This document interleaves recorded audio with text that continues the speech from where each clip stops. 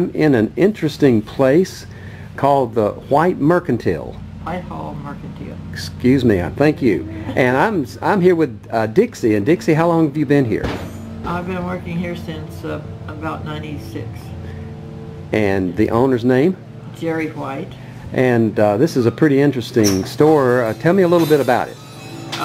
This was built in 1900. It's 114 years old. And it was a grocery store, feed store, and post office.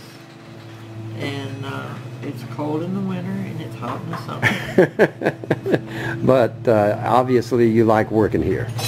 Well, it's not bad. I used to do office work, so this is a lot different. Right.